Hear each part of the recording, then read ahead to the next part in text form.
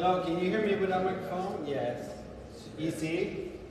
Yes? Okay, cool. So microphone only for recording purposes. Nice. I'm Jonas Lund. I'm gonna sit down, like, so we're on the same level.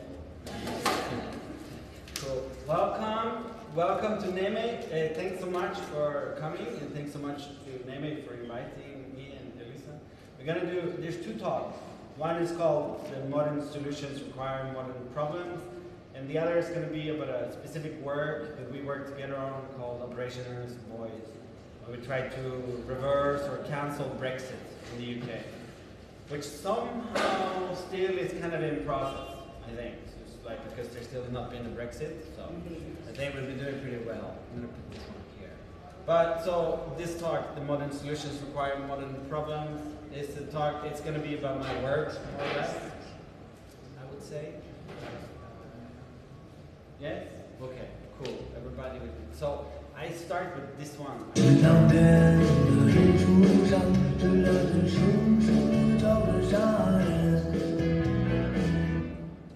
It's like one of my favorite sculptures ever made.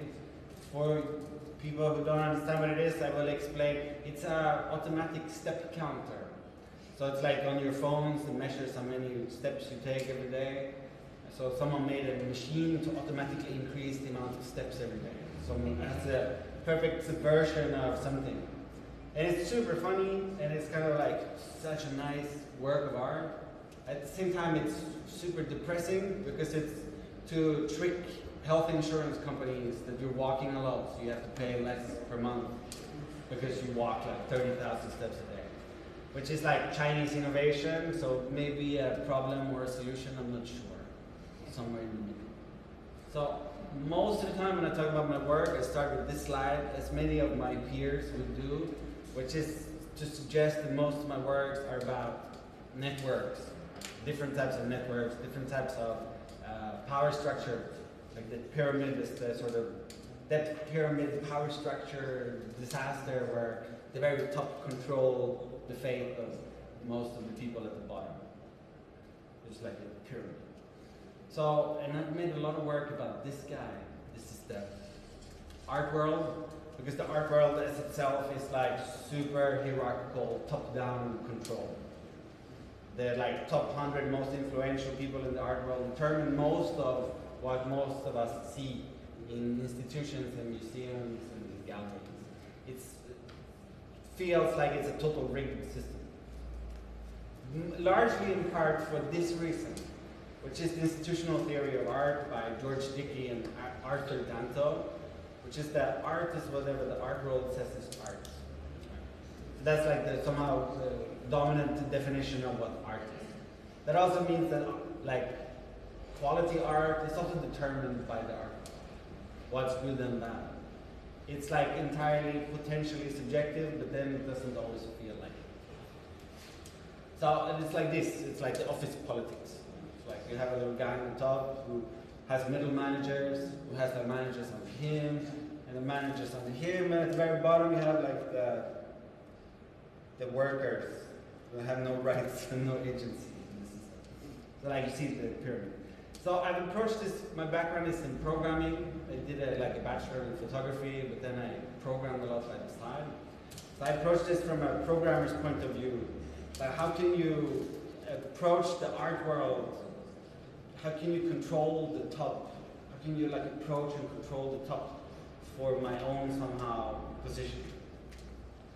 So it's like how to reach the top, to manipulate my own position within this scenario.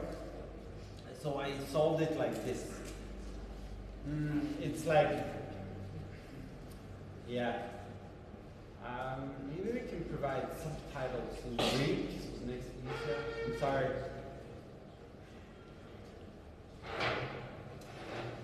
Okay? Okay. Just taking off my shirt.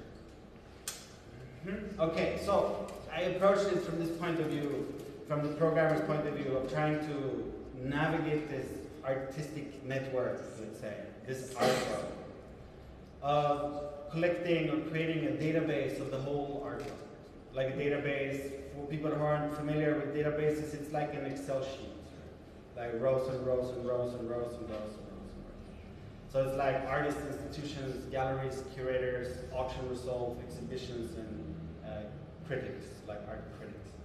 Art critics these days aren't that important anymore, like what they used to be, but regardless, they somehow are an important player. There's a couple of websites online that collect all this information that you can download it from, which is like artfacts.net, which is one of the only artist ranking websites, which I love. Artfacts.net, it's like amazing. So you look up any artist and you get like a number on what their ranking is. And number 1 is Andy Warhol, number 2 is Pablo Picasso, and so it goes, up until 400,000 artists. So you get a pretty good comprehensive overview of who's the big artistic players in the art. And artnet.net is one of the massive websites for art news and also auction results. Mutualart.com is an Israeli-American startup which was connected to Artifacts before, but also connected to the Artist Pension Trust Fund, which is another sort of artist investment scheme. Artsy.net is like the New York startup for art world, where they try and be the middleman, facilitating between gallery and collector. eflux.com is like the ultimate art newsletter. They have subscribers of 100,000, 150,000 subscribers. They send out newsletters, 4 listings per week. To get part of that listing, it's about $1,500. So it's like the power structure is pretty high up. If you're part of an exhibition that gets an eFlux announcement, that's like a good thing, because then everybody knows that you're part of this exhibition. So you can download all of this through writing a couple of scrapers. It's basically write a program that automatically browses all these websites and copy-pastes this information into a database, which is somehow. You get a big data database. Big data database is a database that has big data. Does anyone know what big data is? It's like data that's big.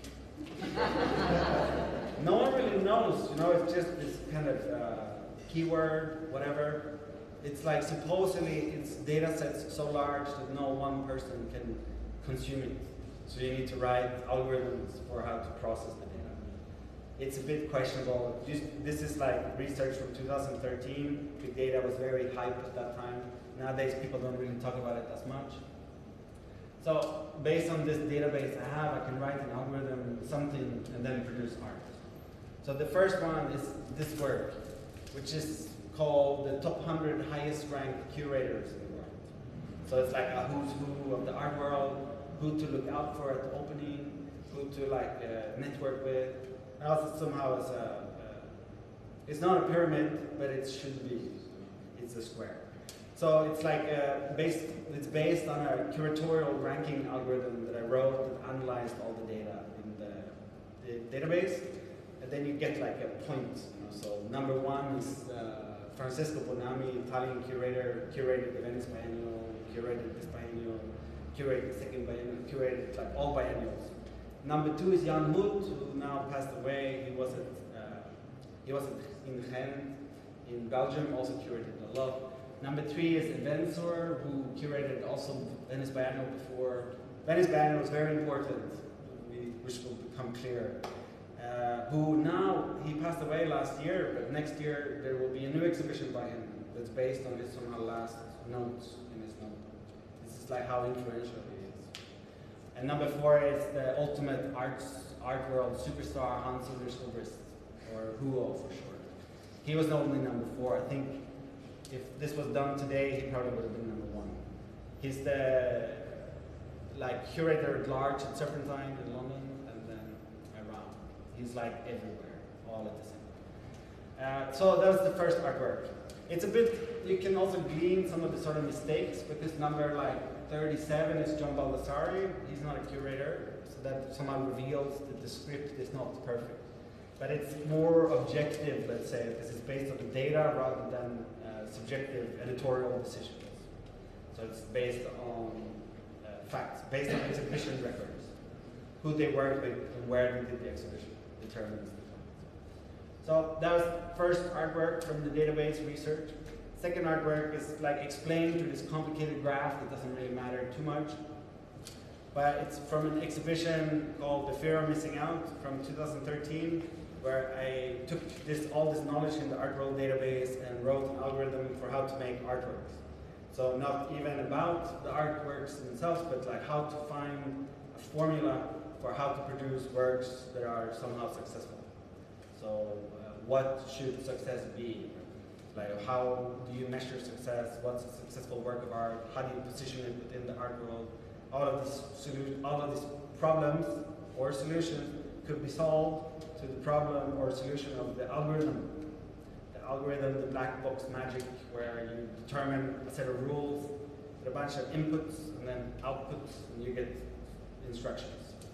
This like little line right there says artwork rank algorithm is somehow the explanation to the algorithm. It's, you know, obfuscation. Most people, if we talk about algorithms in general, let's say Facebook has an algorithm called the edge rank algorithm. Nobody really knows how it works. Not even Facebook understands necessarily how this algorithm reaches its conclusions. But it's still communicated as if it's like unbiased, somehow solution. Same with page ranking, like what determines what's number one in Google. It's like their somehow most secret sauce of like how they determine ranking results. Nobody still really understands that function. So it's like the ultimate somehow obfuscation strategy. But in this case, these algorithms produced for me the instructions, including the title, material, dimensions, color spectrum, and location in the exhibition space. So I'm going to show a couple of these works just to see what the algorithm instructed me to do for solving the problematics of abstraction, let's say. This is a crashed motorcycle. And this is called Storage Product Process. It's a single channel generative video installation. 4 poster changers with line drawings on poster paper. Ping pong table behind non-reflective glass. Black Sunday satire. Door the King's facial mask product on canvas stool. This is Steve Ballmer, a fridge and 6 crates of beer.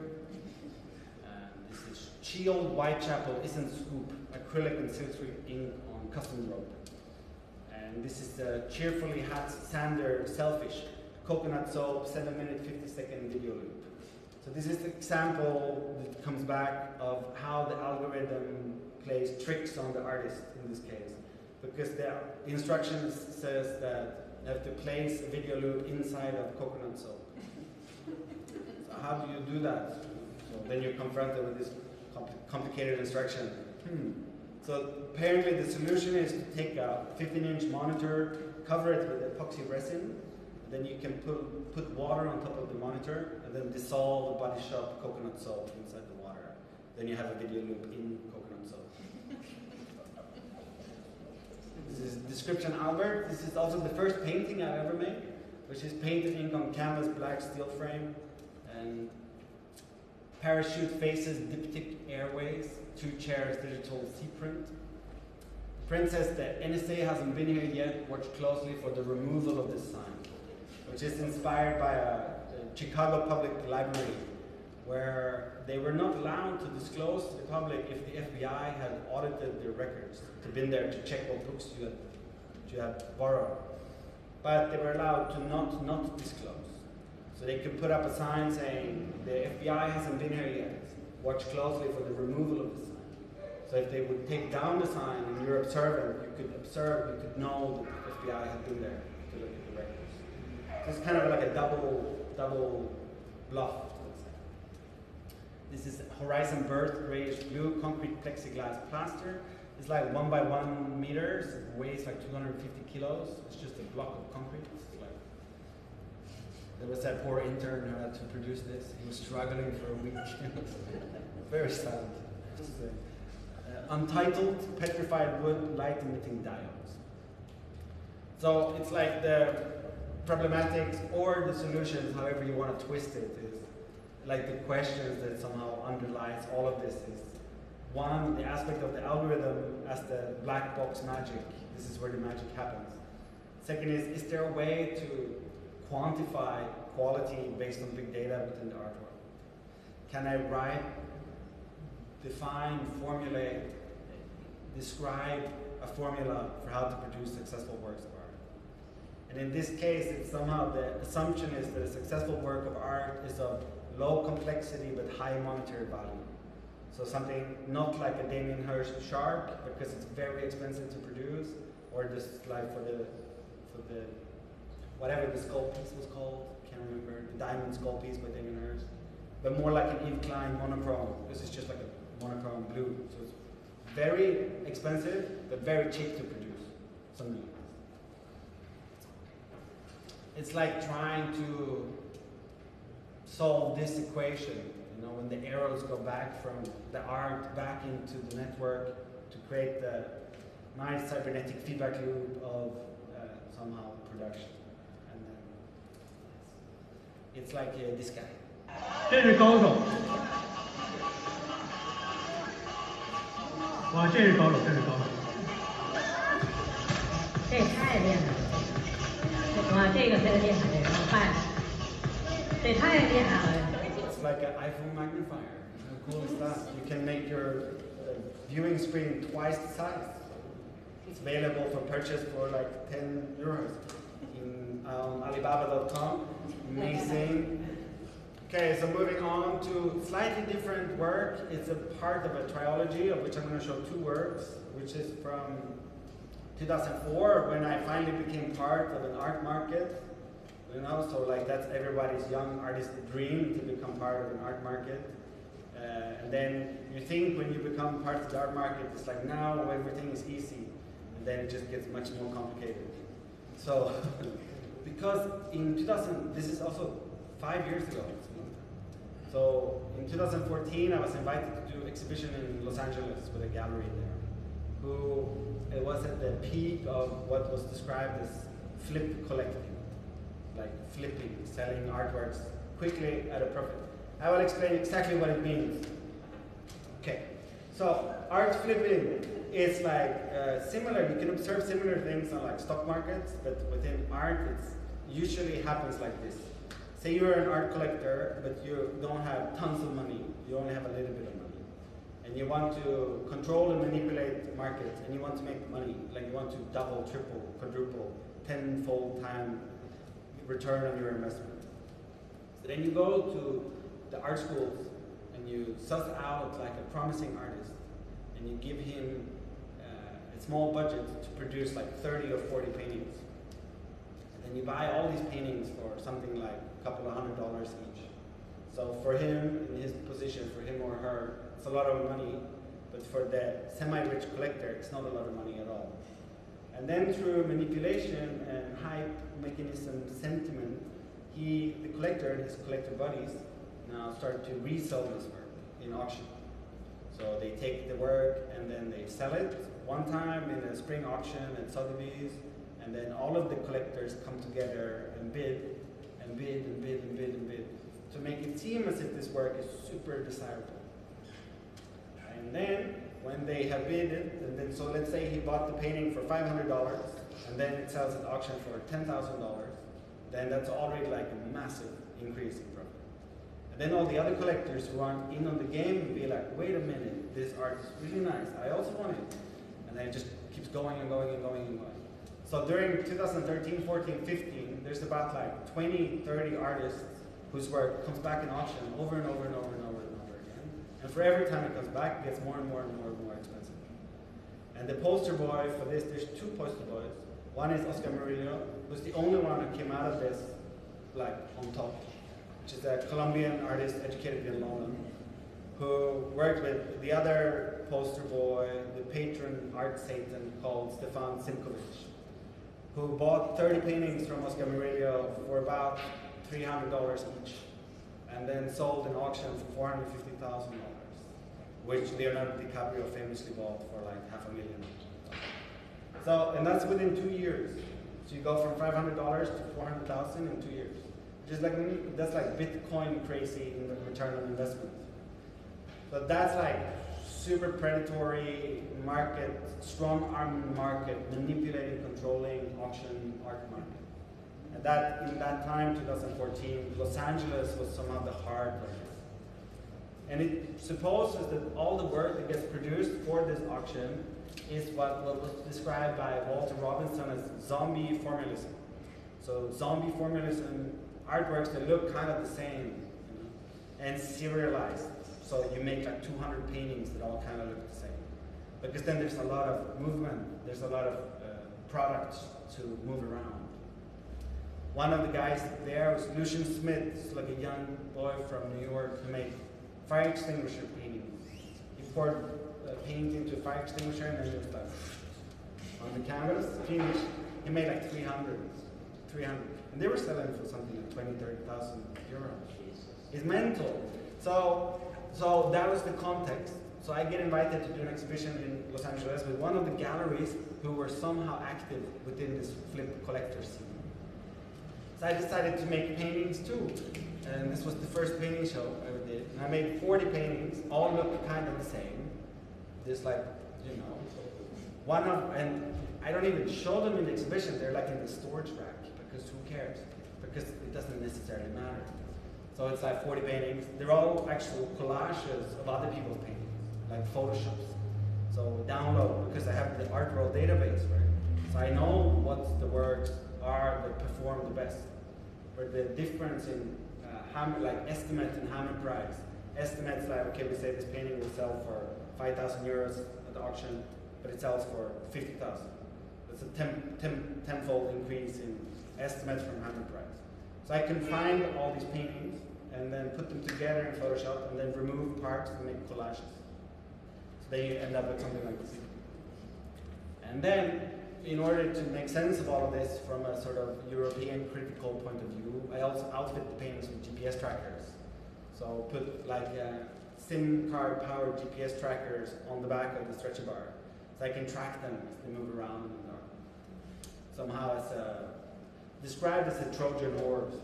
So like you put it in the gallery and then you move it into the collector's home, but actually I know where the collector lives. It's great. There's also terms of service stamped on the back, which determines, okay, so you can't tamper with the GPS device because then the work will become void, like no longer valid. And the locations are also shared onto a website so everybody can see where they are. And then you also get detailed location history, which is like, so it starts gallery, goes LA, Mexico, Bogota, and ends up in El Segundo, which is somewhere in California, I think. Yeah, based on, it's like LA. So it's a way to somehow, you know, it's like about, if we base assumption is that it's about power and a power dynamic in a hierarchy. It's about playing the cards in such a way that I can increase the agency in my work and for myself in contrast to the whole other network. So in this way, it's like I inform myself, put it this Trojan horse inside the network, but I can also see how they move around. It's like this. I'm not sure if you're familiar with this. It might need some explanation. It's Chinese WeChat. You pay when your camera hits the QR code.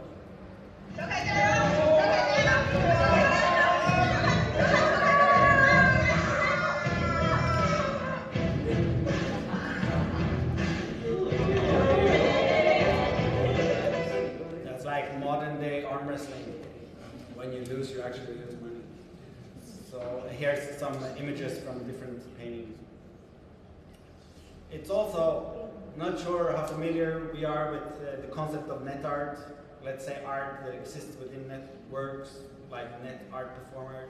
I really think of these paintings, although they're like traditional paintings, as network devices, something like Internet of Things, because they create their own weird network.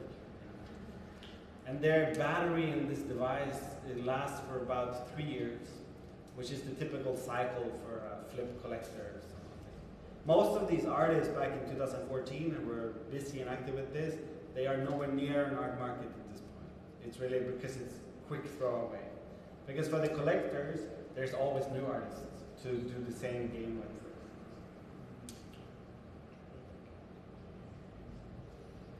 And then for me, the end goal is, of course, to get these paintings to end up in auction, which then happens like 1 year later. Because in order for this to work, in order for the gallery to function, the gallery sells to all the most questionable flip collectors he knows to inject it into this flip collector market thing.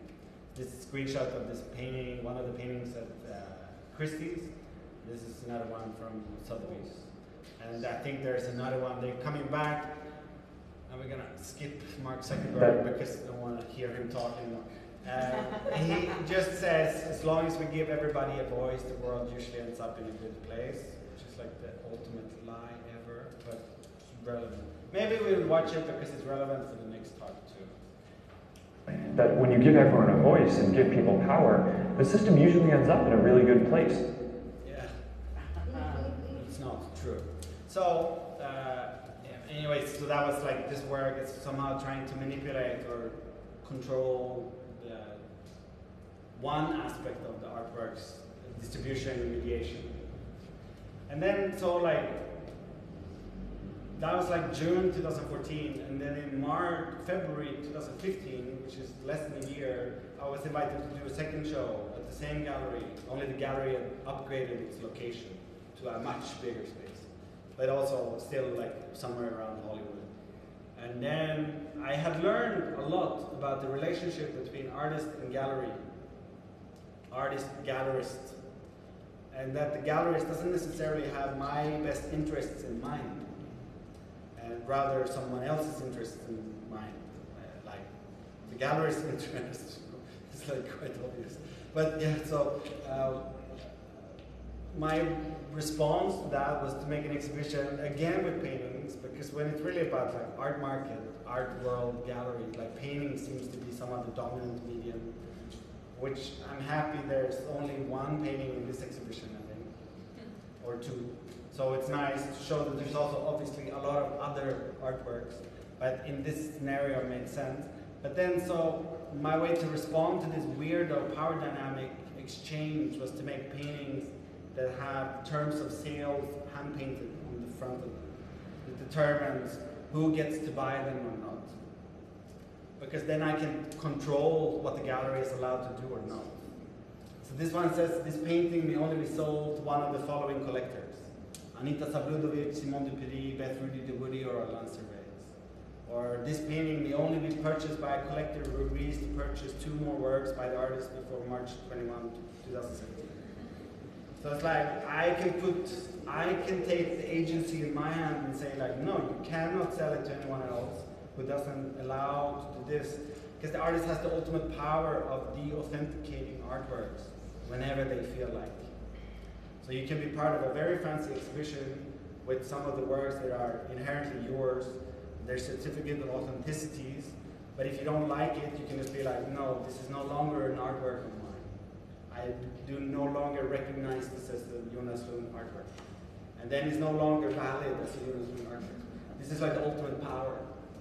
So that I used to my advantage in this scenario. The whole exhibition is called Strings Attached. So here's some more examples. This painting may only be purchased by a collector who also agrees to purchase donation. And then donation is this one. This painting may only be purchased by a collector who will donate it to one of the following museums by March 21, 2020. So it's coming up soon. Has it happened yet? Not yet, but it's like only 3 months to go. Which is a very common practice within the art world, by the way, this strategy. To say, if a collector wants to buy an installation, you say, okay, it's okay, but you have to buy a second one and donate it. Or if you want to buy a painting, you'll be like, okay, it's fine, you can buy the painting, but only after you buy these works. So first you have to buy a video work by the artist to prove that you're serious.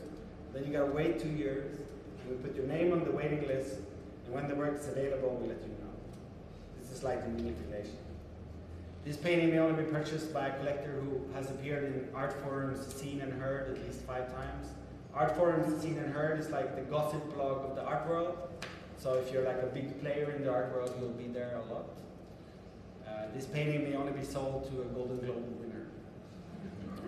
So there's lots of globes. Yeah. And the backgrounds of these paintings are actually wallpaper, like embroidered wallpaper.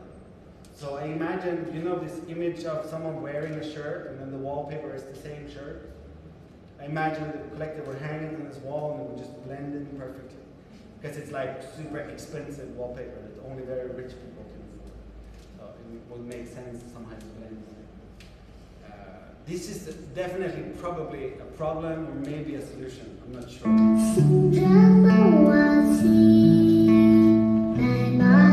Projectors.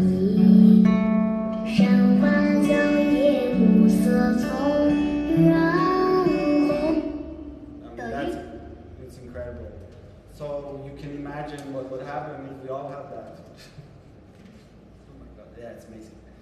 So I think that whole trilogy ended with the last show, which I'm not going to talk about much, which was the sort of, instead of relying on the art market at all, relied on somehow trades and exchange.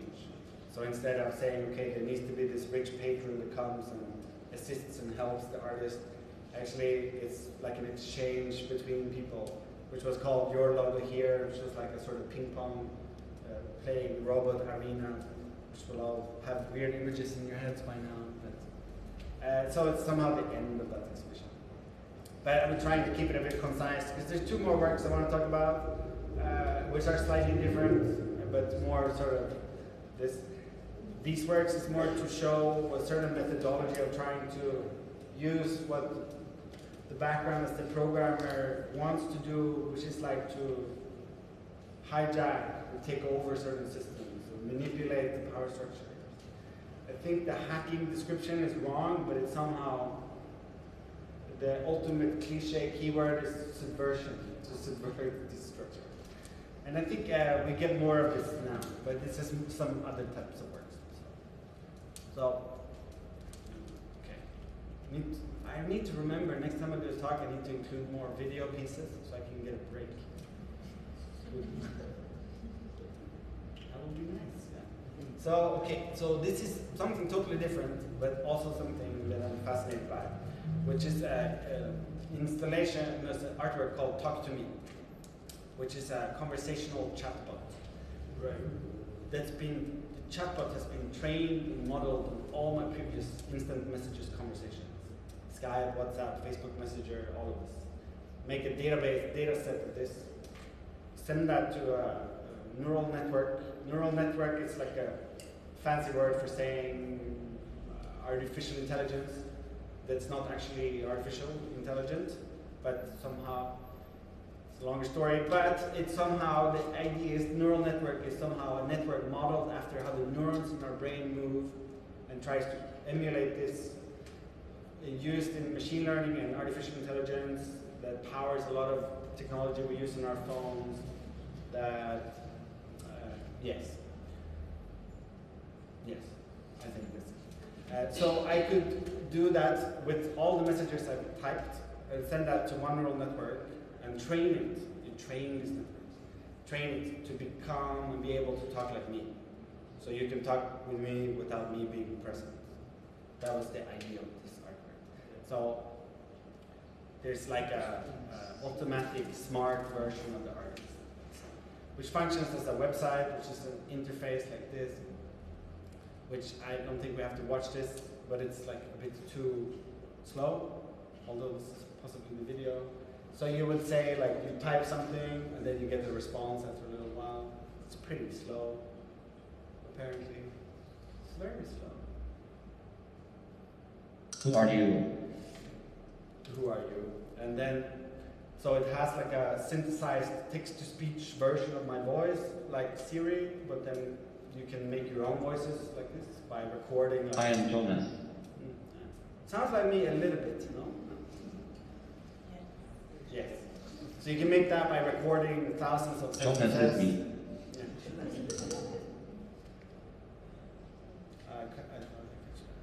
So you can make that by recording a lot of voices. Catch me. Catch me. Can't see too smart. You are smart too.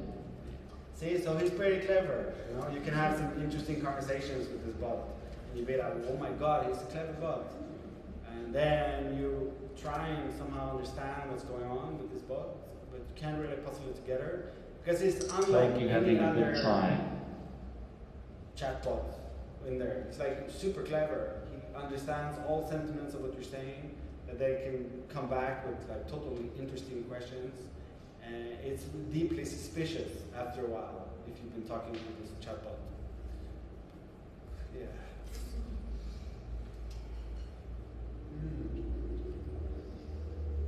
So good. He even has humor. So I don't know how many are familiar with this image. I'm sure some of you are. And I think maybe this story is no longer so very secret. But this is a picture of the first mechanical Turk, which was constructed and unveiled by Wolfgang von Kempelen to impress Empress Maria Therese of Austria, which is a supposedly chess-playing robot. So he plays chess. And it's like, wow, everybody like crazy back in 1770. It was like the hottest thing ever. But then it came, like it was revealed that there is no intelligent robot. It's just a tiny little guy sitting inside the robot machine pulling levers, playing chess. So it's like the ultimate somehow trickery. It's like this: how to start an AI startup. Hire a bunch of minimum wage humans to pretend to be AI, pretending to be human. Wait for AI to be human.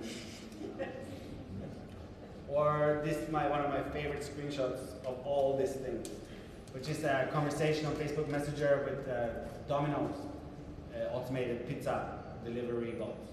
Like, Brian, your next automated pizza delivery is scheduled for Saturday, February 25th. To confirm, text yes. To decline, text no. Text help for help. Thank you, Papa John, you handsome man. I should call you the carbs vixen. We're sorry, we didn't understand. Please confirm or decline. And I made love. I imagine you tossing some dough shirtless. Dude, our automated system isn't set up yet. This is a real person texting me. I make minimum wage, please just tell me if you want pizza. Which is like the reality of most AI today. It's like that. Because of this, because it's so much cheaper to hire minimum wage humans to pretend to be AI than to actually develop and figure out how to do it. So in the same spirit, this intelligent chatbot is not an intelligent chatbot at all. It's just me typing, answering all the questions all the time. So every time someone wrote a message on the website, I just got a message to my phone through a Telegram bot, and then I answered manually. So it's like a trick. It's a lie, but it's like okay if you're an artist to lie because it's somehow yeah, it's fine. So it's like crazy because then you think in terms of like optimization and automation, outsourcing. I outsourced all this labor to myself, which I totally underestimated the amount of work that involves. To be constantly interrupted by messages from your automatic chatbot all day, every day long for 3 years. That's how long it took. You know, like this is another screenshot. There's like 1,200 messages from the chatbot. It's very tiring. So for me, obviously much more interesting to pretend to be a chatbot while people talking to me, pretending to be human, trying to Turing test endlessly back and forth. You really don't know what's what anymore. And then 3 days ago, this was like was unveiled in Axioma, not the museum in Ljubljana in collaboration with Axioma and curated by Dominique Coanta in an exhibition called Hyperemployment. So this is the complete archive of this work, the Talk to Me Club, which was 1.6 million messages, which ends up as 36 volumes with 740 pages each. So it's like pretty endless. And then the pages look like this. It's just like a total database dump. It's hard to see. This is the very early on. It's just like message. So it's kind of interesting also to put yourself under this burden of work just for somehow have a good story to tell someone, or to try and evaluate or imagine what's the materiality of all this like unseen, immaterial labor that goes on in the world, for example. That's one. This is cool. This is like a room service robot.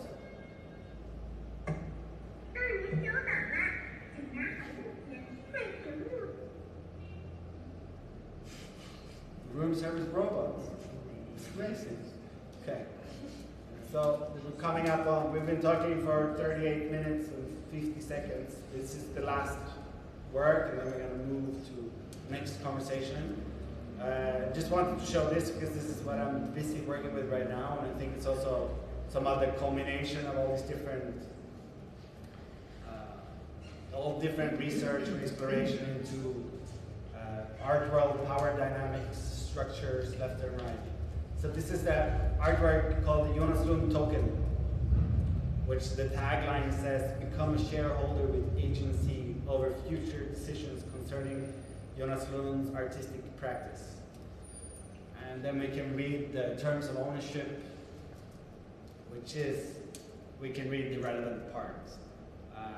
JLT, which is Jonas Lund token short, is a cryptocurrency based on the Ethereum ERC20 token standard with a fixed amount of 100,000 tokens created by the artist. So that's like explains a little bit. Then let's see.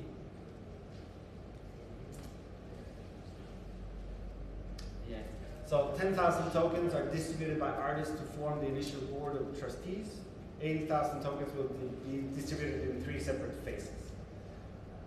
What's most relevant, which comes later in the terms, is that every token gives you voting rights on proposals in my artistic practice. So it's like, you know, in corporations you can have preferred shares, you can have like passive shares, you can have voting shares. So these are voting shares. So from these 100,000, if you have 100, that means that you have 100 votes on anything concerning my practice. Examples be, should I do a talk at NeMe on the 8th of November, yes or no? Should the artwork looks like this or this, yes or no? So it's somehow an interactive kind of investment scheme. Let's say, invest in Jonas Lund. This was decided on by the board. I don't think me personally would ever have settled on something like this blunt, but I think with the board, I have all the justification I need to do whatever I want, more or less, because it's optimized decision making. So currently you can get these tokens by a couple of different ways. You can either get them if you're a collector by purchasing wall-based work that comes with X amount of tokens, or you can buy at specific locations. You could buy X amount of tokens. This was at Art Düsseldorf, where you could just buy tokens straight up. Currently you can't. There's other ways, we'll get to it. I thought I'd show you one of the proposals, just to give you insight, because this is reserved for Jonas Lund token board members alone. So this is like very privileged moment when we share the public proposal. So this is a proposal for the proof of work exhibition at the Schinkel Pavilion in Berlin. So to the left is the description, and then to the right is all the different votes. So it's like, to the board, I say, "Dear JLT board, I've been invited to show Jonas Lund token at Schinkel Pavilion in the first week of September. The show is curated by Simon Denny, who in turn has invited 5 curators as nodes in the network. Each of these curators then invite 2 artists, of which I'm one, with the curator being Old, who's also a JLT board member. So shows somehow the nepotism going on. So the curator, who's already part of the Jonas Lund token board, invites me to be part of an exhibition about cryptocurrency. So this proposal vote is for how to best represent the abstraction of the Jonas Lund token in this setting / context. As the wall-based pieces primarily function as certificates of purchasing tokens, it is a question of where to place the abstraction in connection with the visual identity of the JLT. So for this vote, there's 4 different options for what the work should look like in the upcoming show, as embodied as different continuations of the token pieces from the JLT launch. So our first option is the plain CNC'd and engraved plywood. That would be option 1. Option 2, plain CNC and engraved plywood that's been painted with an assortment of acrylics, watercolors, false spray paint gels, and mediums. After some weeks, this is the finalized look. Or same shape as above, but with a more didactic and certificate approach. The birds in this version are placeholders, as I would open up the selection of the shapes and birds to all token holders in a separate vote. Option number 4, take the token piece from option 2 and burn it in a controlled way to create something that's very fragile. The credits for this idea goes out to Constantin. By the way, in a while there will be some more votes. Okay, this is just like updates. And then we can go back and look at what people vote and what people say. So Sebastian Schmieg, which is a friend in Berlin, says, I like number 3's texture, however the holes in 1 and 2 are 100% keep. Furthermore, the owner should get to explain the piece. In the close-up you showed number 2's surface looked nice, but I prefer number 1's more vibrant color. Wood currency, paper money. 500 JLTs on option 1. Hampus Lindvall says, I like option 1 and 2 equally. But that's not an option because you gotta pick one when you vote. So he votes for option 2. Christian Paul, which is the curator digital at Whitney Museum in New York, says, I like folding the description of the token's function into the object itself. It makes the token, a representation of its function. Explaining its function in the form of a label or external info next to the option 1 or 2 museumifies it a bit. Museumifies it. That's a good word to remember. Option 4 is nice, but it becomes a bit a different kind of commentary. Aurélia de France, which is a curator in France. She's from France. She says, option 3, it might be a bit too friendly looking, but it's not too neutral or minimal. And Annette, which is Annette Decker, she's a critic / academic kind of art writer based in Amsterdam. She's the most critical of all the board members. She says, overall not too convinced about the token, however from aesthetic point of view the holes are a major plus. The wood a bit too simplistic, the paint's trying too hard, the graphics and text too scattered, too explanatory, too much. The burning is the best as the past is always transformed in memories, beats, memorabilia. Number 3 explains, sorry.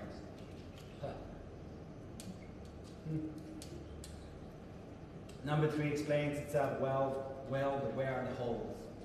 It's Aaron Bartol and Simon Denny, who's the main curator of the show, which then gets more importance because it's a conversation, says, as it's an exhibition that will have a broadish mainstream German art audience, a work which has a component of explanation to it will be helpful for viewers not so familiar with tokenized art systems. Yes. Oud, which is the second curator, says, the literality of the third proposal makes me go for it. That's what money is about anyway. And art, and contract. If something states itself as something, then it is.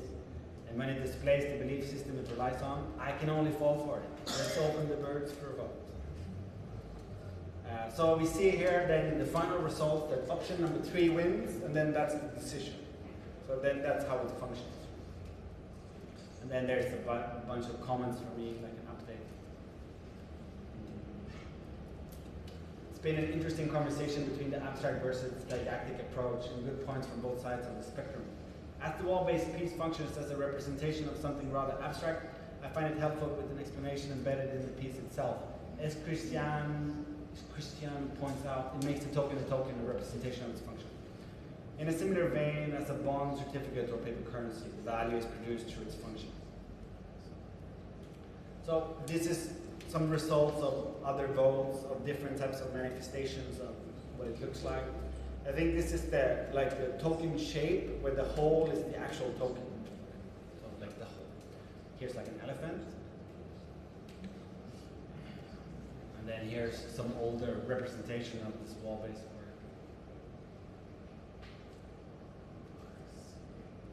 And you can also get Jonas Lund tokens through fulfilling the Jonas Lund token bounty program, which is the ultimate representation of the nepotism of you scratch my back, I scratch your back.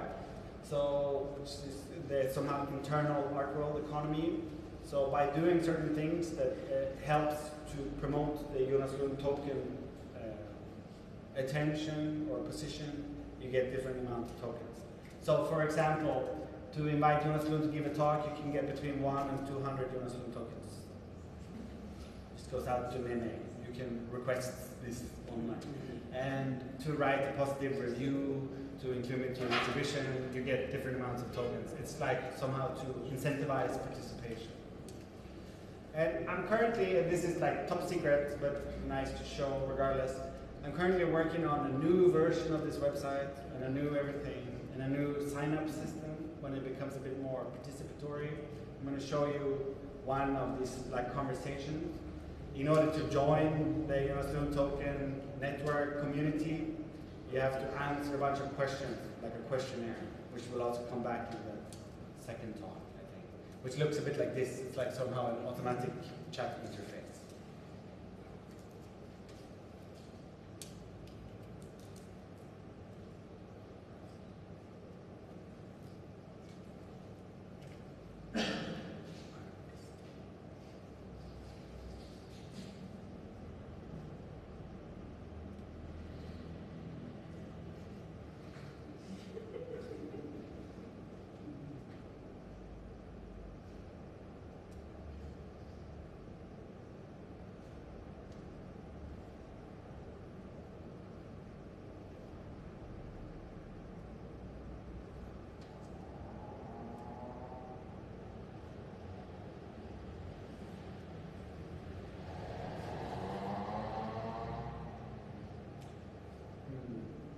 So that's like one way of signing up to this thing. There's like some type of pathways you have to navigate to find your way. And for me to also get to know the community better, because this was one version of being the artist. You have a total different set of questions if you're a collector or a curator or a gallerist or a dealer or auctioneer or non-related to art world at all. This one will launch, like soft launch next week, so you can go check it out. I think that would be nice. I think we're almost at the end of this presentation. I just wanted to show this video and then summarize with something clever. 正在查询未有正支付完成，请移走餐盘。正在查询正支付完成，请移走餐盘。正在查询未有正支付完成。 请移走餐盘，正在查询正支付完成，请移走餐盘。正在查询未正支付完成， So in China, you can pay for the food in the canteen automatically with your face. So what we see is the food getting scanned and the computer system figuring out what the food is. And then you automatically just pay with your face. That's the future. Similarly to this, which I also find quite, which they're testing in Sweden right now. It's just like automatic attendance at school.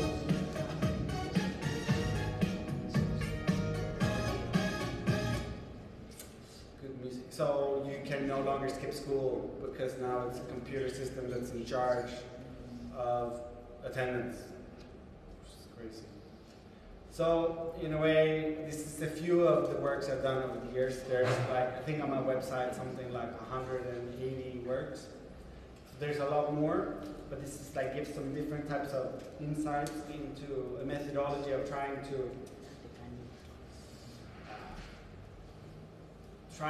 I think subvert is still the best description. To try and like take something, a system or an established standard, and then manipulate it in such a way you can reveal the dynamics or the power structures that are inherent in it. I think a lot of the works of the art world is specific. You can transpose to any type of hierarchical power structure. It's just that the art world is so extremely hierarchical that it's easier to approach it as a way. You can think of like political situations quite similar. Most of functions in society is kind of like this. So, which we will see in the second talk more about. But I suggest before we start that we have a little break. Yeah? Fantastic. Okay. Thank you.